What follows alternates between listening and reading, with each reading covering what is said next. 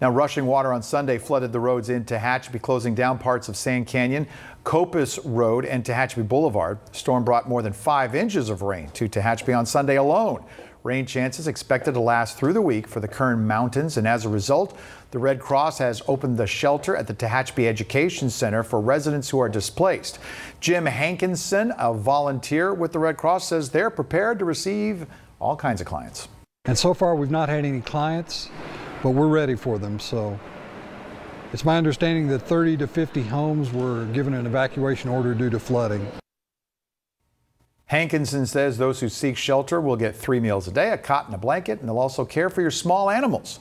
For more information on the shelter and to keep updated with the latest weather conditions, you can visit us online at turn23.com.